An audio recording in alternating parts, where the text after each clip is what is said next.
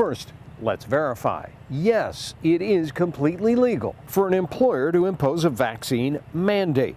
Our sources are Nick Woodfield, principal and general counsel at Employment Law Group, and Lawrence Gosta, a professor of global health law at Georgetown Law. But Prince George's County Public Schools has decided to go another direction, allowing its nearly 3,500 unvaccinated workers in schools, as long as they provide a weekly negative COVID test.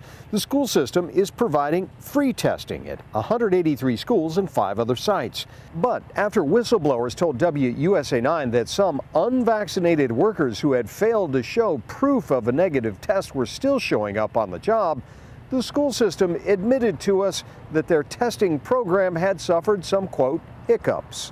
Today, the third week of the testing program for unvaccinated workers began. And now, in an email to WUSA 9, Prince George's County Public Schools is reporting for the first time that there are employees currently on unpaid leave for not providing the required test results, which is our policy and how the system's intended to work. A school system spokesperson could not provide any numbers about how many.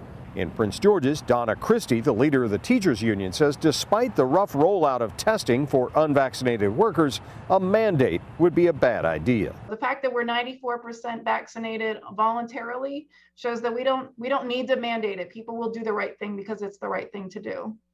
Is it fair to say this school system really can't afford to lose any employees right now? Is that fair to report? That is very fair to report. We are very understaffed at this point across the board in a lot of positions. We can't afford to lose employees over a vaccine mandate. The spokesperson for Prince George's County Schools says the goal is to get 100% of the staff vaccinated, but for now, a mandate is not the way the school system's going to go. Scott Broom, WUSA 9.